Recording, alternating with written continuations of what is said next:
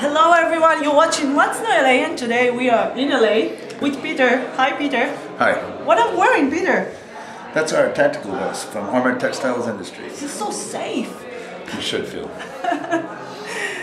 So tell me about your company and the 3 reasons why this vest is best. The best vest. I think one of the most important reasons is that the company was formed and funded by law enforcement, active duty and retirement, military, and federal agents.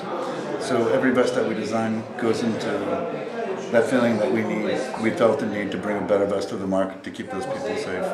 The people in our company actually wear the vest that they've... It's lighter, it's cheaper, and it's lighter, less trauma when the bullets come in. That's exactly what it is. We've eliminated, reduced the amount of trauma that we receive from receiving.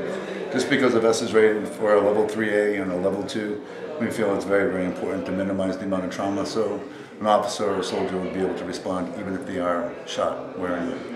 Let's say if, I'm sorry it's a sad story, but let's say if Kennedy would wear these, or Yitzhak Rabin. If you had a helmet on, I think you'd have been a lot better off. Because they shot him in the head, right. Yeah. There is a solution for another area?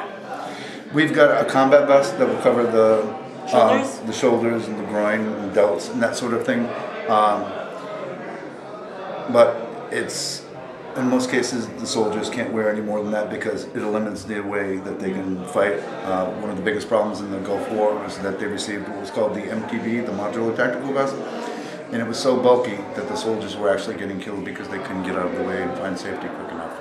So that's why what you're wearing is a tactical vest, which gives them not only the ability to move freely, but when you're firing a weapon, it's called sight picture, and it gives them the ability to be able to aim properly. You know, I have a dream that one day we're not going to need it, but at the moment we really, really need it. Thank you, Peter. Thank you. Nice meeting you. You too. I feel much safe. You should. Fortunately, you're never going to have to, hopefully, ever